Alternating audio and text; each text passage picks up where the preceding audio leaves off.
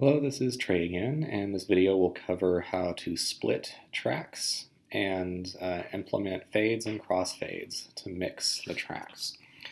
So when you split tracks, that means you're essentially cutting it into two different pieces. And you might want to do this if in your podcast you have some material that might work well in different parts of the podcast, but not as a single unit. So what I'm going to do is decide that I want to split my bottom track here where my cursor is. What I'm going to do is go to Edit, Clip Boundaries, and I'm going to say Split. What that does is that puts a little line, and that's where the track is going to be split. Now, if I decide that I don't want to split that track at any time, all I have to do is move these pieces back together. So you can see I can move the track.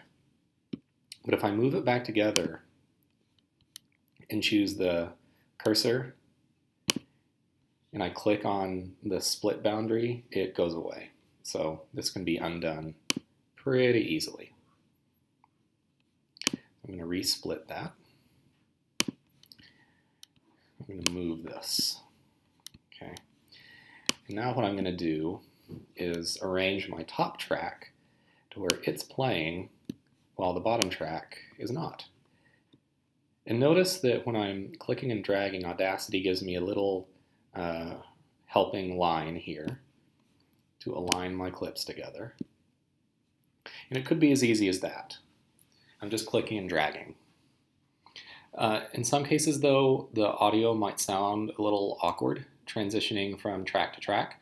So you want to do what we call crossfades.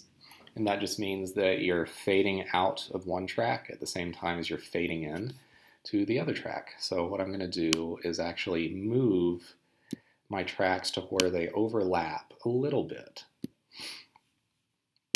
Now what I'm going to do is select this track at the bottom. I'm going to say Effect. I'm going to say Fade Out.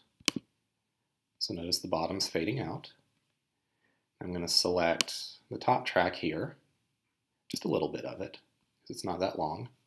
And I'm going to say Effect, Fade In. So at the same time that this track is fading out, this track is fading in, so you get the crossfade. And I could repeat the process for the other track. And that's about it. It's pretty easy. Remember that this is the tool, the arrow left to right, that lets you click and drag and move the tracks around. So in some cases you might want a long crossfade that lasts several seconds.